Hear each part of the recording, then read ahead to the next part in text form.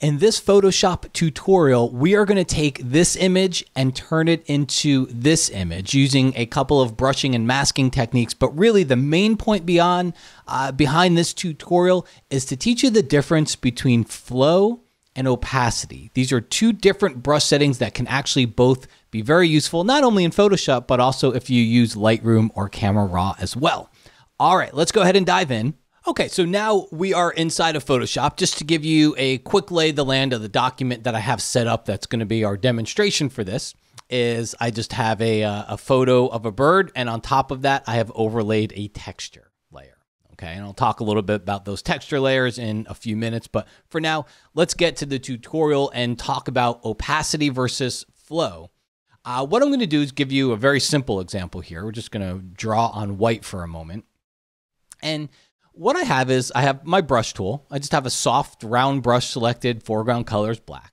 And if I paint at 100% opacity, of course, that's what we're going to get. Now, if I bring my opacity down here to about 25, 30%, somewhere around there, watch what happens. And whether you're using a pen or tablet, a mouse, a trackpad, whatever, when you click, you brush. Now, you have to continue to click to paint, right? If you let up, and then just start moving your cursor around, which I've let up, I'm not clicking anymore, nothing's happening, right? So when you click, it paints, and you have to continue to click to paint. But look at what happens. No matter how much I scribble over an area, nothing gets darker. It's just 20-some%, whatever my opacity is of that color. Now, if I start to interact with an area I painted before, now it'll build up a little bit. And if I release my mouse button or my trackpad or whatever, and then I click again and start to paint, then it'll start to build up more and more. I release, click again, build up, release, click again, build up. So that's opacity. Let's go ahead and get that back to white. Now I'm going to bring opacity up to 100%, and I'm going to bring my flow down to about 10%. Okay. Now I'm going to click, and I want you to watch what happens. I'm going to click and start brushing. I'm brushing, brushing, brushing. But as I start to scribble or go over an area I went over before, see how it starts to build up? All right. You get a much more natural way of brushing by doing this. Okay. It's easier. It's more natural. It allows you to fine tune as you're going along a little bit more. And to me, it's actually a little bit more predictable to go this route. So that's the difference between opacity and flow. It's very, very simple. Some people use them together. You can. There's no rule. Once you get into this stuff, it's very, very creative. There is no rule to it. You can feel free to use the tool together. It will become more natural in a way, but also less predictable as you start mixing the two of them. So I typically don't, but again, not like it's a rule or anything. So as we build up and we scribble in one area, we build up flow. We build up the color that we're working with. So let's take this to our image that we're working with. I'm going to do a very quick, simple texture blend on this one. What I'm going to do is hide the top layer, click on the bird layer here. I will go to Select Subject. Select Subject got a big improvement in June of 2020, so it actually does a really good job. I will, however, go to my Quick Selection tool. It is in add mode, so as I use this, remember it's just a brush. Right and left bracket keys will make it bigger or smaller. There's a size setting up here. I'll go and just brush along the branch to include that. And then any other little areas that I want to include. And then any areas that I want to exclude as well. All right, so like this up here. I caught this little branch, so I hold down Option or Alt, which puts me into subtract mode, and I can just paint that away. And that's just keyboard shortcuts to the little icons that are up here in the top. But I leave it on plus mode. Okay, so now we've got a base selection. Now what we're going to do is we're going to go click on the texture layer, turn it on so we can see it, and then just add a layer mask to it. So we go Layer, we come down here to Layer Mask, and what I want to do is I want to hide the selected area on the texture so that it reveals the bird below. Okay, pretty simple.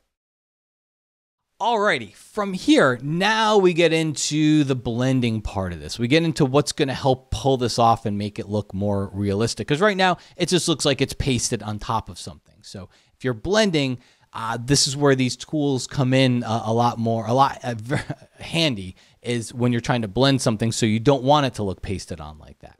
So we go to our layer mask. I'll hit Command or Control plus to zoom in. I'm going to press B for my brush tool, and I'm going to bring that flow down to about 10%. Okay. And by the way, here, let's keep opacity. If I do opacity, the problem with opacity, it's going to be really hard to just go in here and blend. And you paint with white and black on this layer mask. I have to paint with white to hide this portion of it to bring the texture back. Black will do the opposite. I always tell people, if you're ever not sure, try one. If it doesn't work, try the other. You got a 50-50 shot at getting it right the first time, and you will always get it right the second time. So opacity makes it hard to blend. Okay, it's gonna almost soften it too much, and we really got to get rid of these bright edges and things along there. So that's where I put opacity up to 100%, and I bring my flow down, and now I can very much in a controlled way go in here and paint on these edges and scribble more in places that need it, and don't scribble. Like over here doesn't need quite as much, so I wouldn't do as much. Right? Over here needs a little bit more, so I'll scribble a little bit more. Okay? Down here, bigger brush. Let that feather of that brush work for you. All right? This is a very soft edge brush. You can control all that using your brush settings up at the top here. Okay?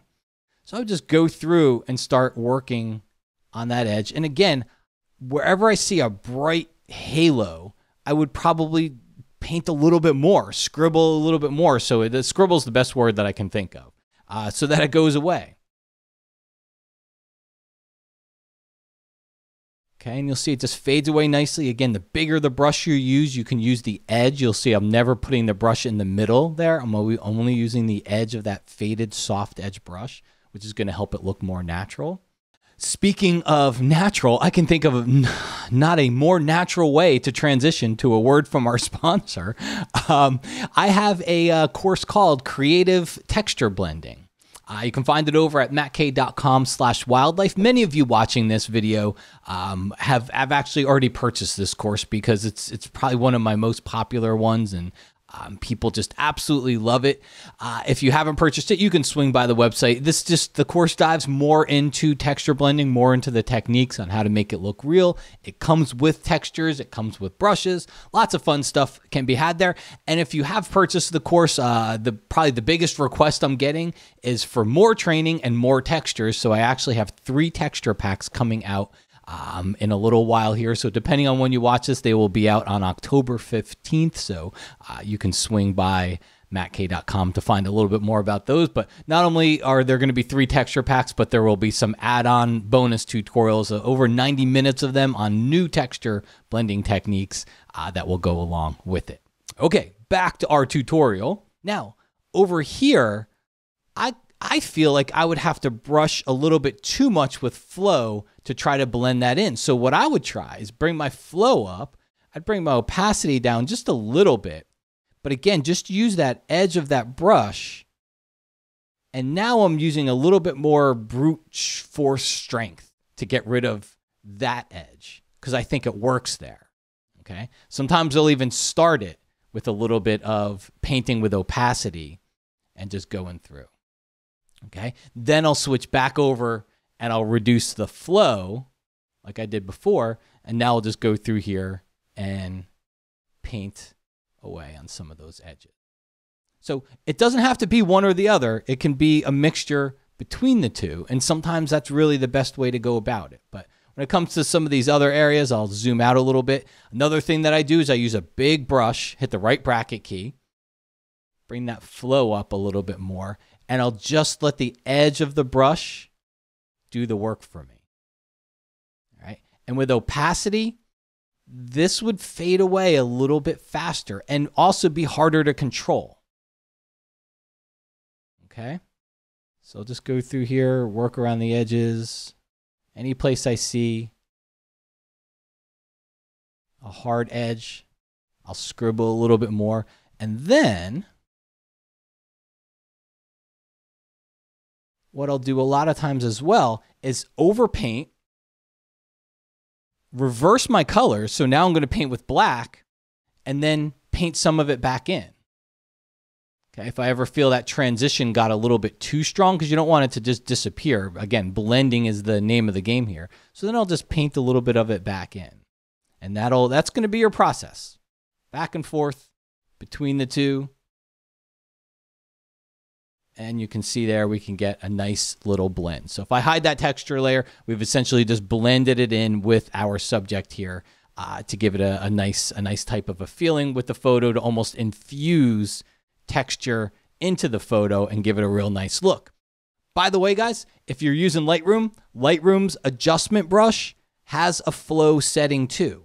So you can use that here, and it worked very, very similar. I also have a video where I talk about the difference between flow and density, so I'll make sure I pop that into here as well. But in the meantime, there you have the difference between the two. Why for certain things I prefer flow and when opacity can be useful. And again, as you found here, I think sometimes it's going to be a mixture between the two of them to get the job done.